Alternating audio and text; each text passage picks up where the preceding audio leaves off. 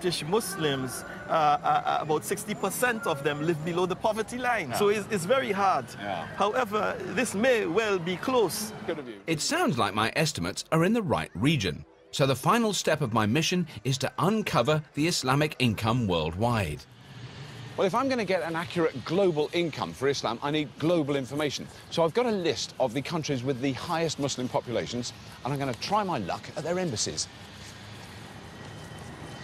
Embassy of the Republic of Indonesia. Excellent.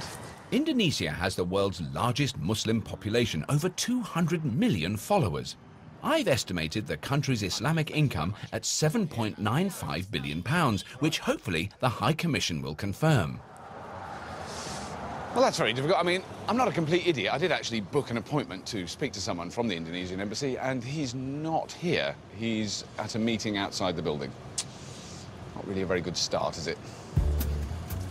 I came back to London as I thought getting answers would be easy, but it's just more closed doors.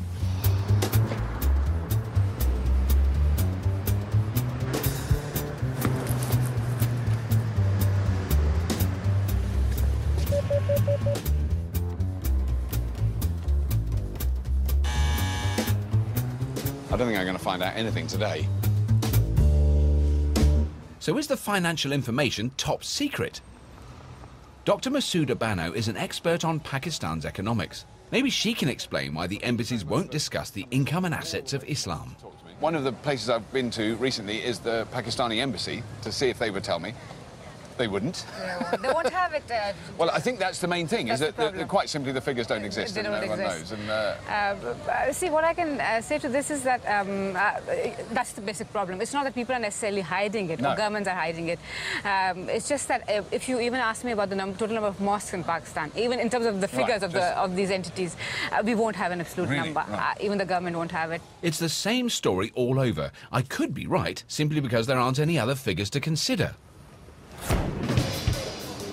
Well, my 6 days are up.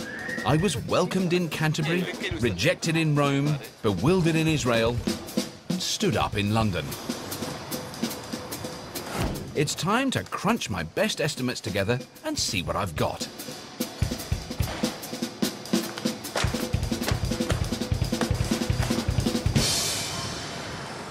So I've asked lots of experts and institutions to look at these figures, and they pretty much all said I'm mad and my assumptions could be way off. But the point is, none of them could come up with anything better.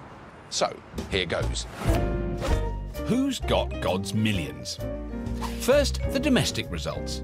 Judaism has the lowest estimated income and assets, followed by Catholicism, then Islam, meaning the richest domestic religion is easily the Church of England. So Britain's oldest formal religion, Catholicism, that 700 years ago owned a quarter of the entire country, is now poorer than at least two other religions in England and Wales.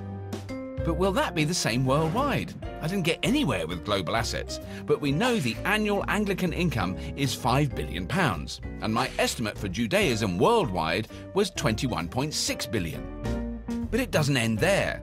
I've used the same methodology on the remaining faiths, so my incredibly rough and unsubstantiated calculations give an annual global income to Catholicism of £51.8 billion, making Islam the richest religion of the four with £54.6 billion. Possibly. You know, I can't help thinking that a year ago, those religious assets and incomes would have seemed astronomical. I mean, back then, we didn't really know what a billion or two looked like. Well, now, of course, because of the famous credit crunch, we're all too well aware of it. A billion here, a billion there. I mean, what about £26 billion, which was the cost to taxpayers of bailing out Northern Rock? Or £390 billion, which is what the UK government threw at the rescue package for the financial system. And the financial firms around the world have lost in excess of £1.8 trillion. I mean, what's £1 trillion? How big is that? I've got no idea. So when you compare religious incomes with the amount of money that's being thrown about in the credit crunch, you know, the odd billion for a global faith really doesn't sound that outrageous. As an atheist, I never thought I'd hear myself say that.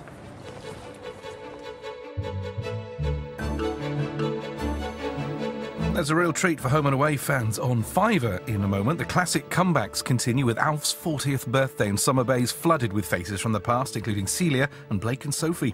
And on 5 US, it's drama with numbers. While here on 5, we're on the road with the Ice Road Truckers and TJ's in real trouble.